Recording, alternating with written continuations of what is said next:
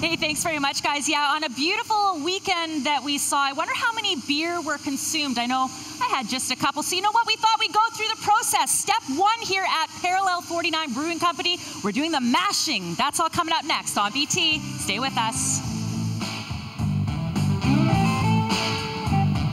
Strange brew, killing what's inside of you. She's a witch of trouble in electric. Good morning to you. And yeah, I had some very good beer, not when I was 17, but in Alberta you could drink when you're 18. Hey, Graham, we're here at Parallel 49 Brewing Company. First of all, thanks for getting up early for this morning. I know Danny's really busy. What was he doing, by the way, when we just kind of went to break there? Danny was checking the fermentation of some of our beers. Okay, excellent. Okay, so we're talking about the process of making beer. Starts with the ingredients, right? Yes. Yeah. So right here we have some of the ingredients we use. This is our malt, and that's our hops. In the morning, Danny will get up, and he'll crush all the malt so the husk of the barley comes off, and we'll send it up this auger. Okay. And then it goes into our case, and we'll get ready for our mashing. All right, so what does it look like when it's getting into the mashing, and what actually is in there other than the ingredients we just saw? So we add hot water and crushed barley, and we use a variety of barleys to obtain certain colors and certain flavors in your beer. And how many variety of beer do you have here then? We make a lot of different beers. Okay. Right now I think we have 6 or 7. And in the last year, we've done about 20 different beers. And will this one be a specific beer, or is this kind of the base of many of beer? This is a specific beer. Okay, so you can see the brown color. So this is our brown ale, our old boy. Excellent, very, very good. So you're gonna get a lot of chocolate kind of character from it, and that's kind of present in that brown color. Okay. So this malt right here is our chocolate malt. Okay.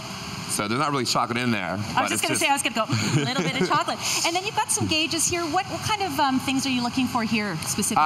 So when we were mashing it takes about 15 minutes. And this is cold water and hot water. Okay. So we do a balance to obtain the certain temperature we're looking for. It's all very specific. So we'll go in at 72 degrees. And then when the mash is all in, it'll be 65 degrees. Fantastic. And the next process we're going to look for is what? The fermenting areas? Well, after the mash, we'll start extracting all this sugar wort, right, it's called, and into our kettle.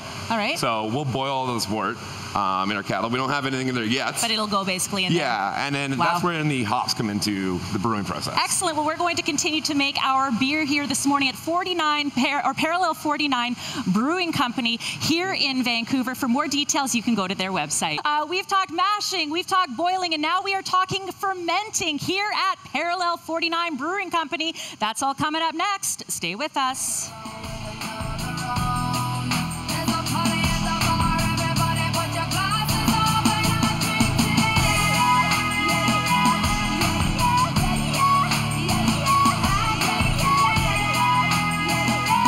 We're here at Parallel 49 Brewing Company. We've done mashing, we've done boiling, and now where are we? We're in the fermentation cellar. Okay. So this is where, after you boil all your wort, it goes into these tanks. And that's when it meets yeast, and that's when it's officially called beer. Okay. So then it takes off and ferments, and then that's when you get your alcohol and your carbonation. Now, this is a little more crowded than usual because you've had a chance to expand. How many of these fermenters do you have? About a year ago, we started with this row, and these are all 5,000 liters. And then we expanded with this row, which are all 10,000 liter tanks. Wow. Okay, so let's talk about what you do with this area here. Okay, so after you put your beer into these tanks, every day we take notes and record what's going on. Okay, and you've got like a little notepad there, or a clipboard with so all we the take daily information. pH readings and sugar content. Okay. And then we have these sample ports. So let's pour right here. So we'll take the samples and get an idea of what's going on. Oh, that's a big pour you're doing right there. Yeah, so yeah, you'll see it's very milky. Okay. And that's all the yeast in suspension. So how far from being ready to drink is this here? This is on chill now, so we're just waiting for the yeast to fall out. So you can try it. Would you normally try it as part of the testing? Okay, so it's almost there. Almost there, not quite ready, but definitely cloudy. I mean, you've got different varieties here. Which is this one that I'm trying? This is our Seed Spitter Watermelon Wit Beer. Okay, so when you talk about incorporating flavor, for anyone that's trying to incorporate flavor into their homebrew, what's the best piece of advice you have? I would say just experiment. Yeah? You're only making, 20 liters at a time. Right. So you can kind of just try odd flavors and go nuts with it. And if it fails, it's not that much beer to dump. And Kyle, listen to this. Just yesterday, how many pounds of sour cherries did you put into one of these fermenters? We put in 1,000 pounds. 1,000 pounds! Kyle, isn't that crazy. For more details on Parallel 49 Brewing Company, you can go to their website. But I'll be ready for one of these by the next weekend for sure. Dawn, on the end of the table there, Russ Lacade is pointing out that he'd like to sample the banana hammock beer. The banana hammock beer for Russ Lacade, I think that could work, right? That'd be perfect. Have you seen that guy at the beach? We got him covered. Yeah, thanks very much. We are here at Parallel 49 Brewing Company, and we are now taking it to the bottling process. And we got to thank you guys for giving us that little Laverne and Shirley little wave. How often do you get that request? Seriously. Yeah. Enough, right? Yeah. All right, so walk us through what we're seeing here. So after the fermentation tanks, we need to get the beer in bottles. It's no good to us in a 10,000 liter tank. So this is our bottling line. We have a big conveyor system where bottles, brand new bottles, come through. And they get fed down this conveyor system into our labeler. Okay, and there's the labeler over there. Gabe will get everyone to see that. And let's talk a bit about where the artwork comes. Who are these artists that do these fabulous labels that you have? We have one artist. His name's Steve. He previously done a lot of band artwork, and we loved his kind of cartoony style. So we've used them for every label so far. I love it. I love it. And you've got several varieties. People can go to the website for more details. Once they're labeled, what's the next process? Well, they're all getting fed into our bottling machine. So they all get picked up in here. They get a good rinse to get any sediment out. And then all the air gets sucked out and CO2 replaced, and then they get filled with beer and they get capped. How many bottles of beer do you think you end up, I guess how many bottles do you end up completing by the end of the day? Well, this goes at about 77 bottles a minute, or 4,600 an hour, and it takes about 8 hours to do. That's incredible. And the whole process, again, for anyone wondering, start to finish, from the point of the mashing to this, takes about how long? Brew day takes a day, and then to bottle, probably about 3 weeks. Wow, it's incredible. They have so many great varieties. It's all about craft beer this morning here at Parallel 49 Brewing Company. Jody and Riaz, isn't this so interesting? I think it's so interesting. It just makes the beer taste all that better.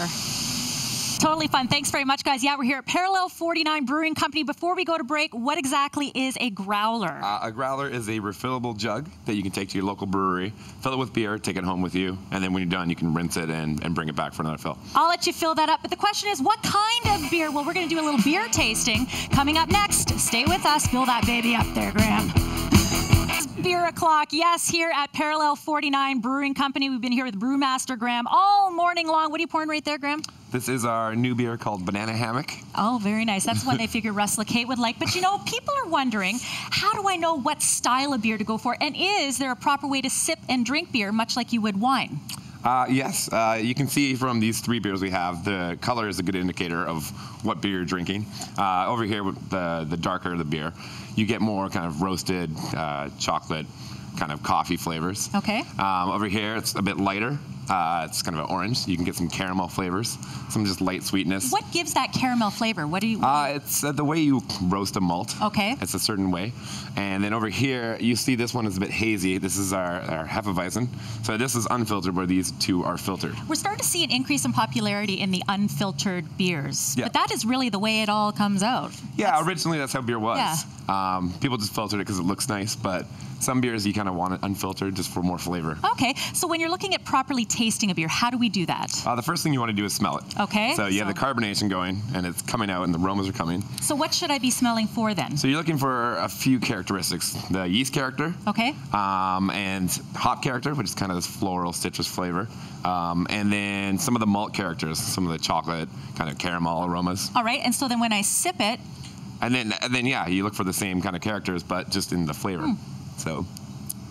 Well, that is delicious. There are so many varieties here, and you actually have a tasting room here at Parallel 49 Brewing Company. Russ, I know that you were interested in perhaps the banana hammock. Maybe we'll save a little taste for you. What do you think? Very nice.